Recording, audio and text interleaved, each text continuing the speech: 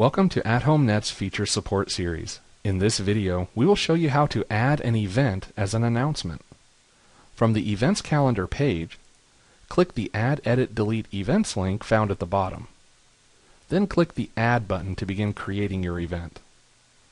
Now we can enter our event details, the location, and the short and full descriptions.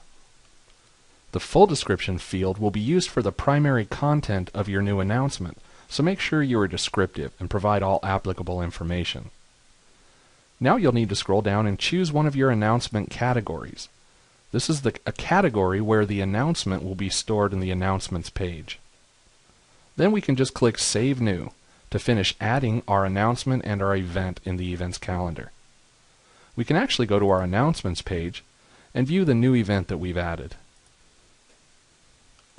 You can see that the short description from our event is now the subject. The message includes the start date and time, location, and the full description content to complete the announcement. I hope that you have enjoyed this video. You can view more of our training videos online at www.youtube.com/AtHomeNet.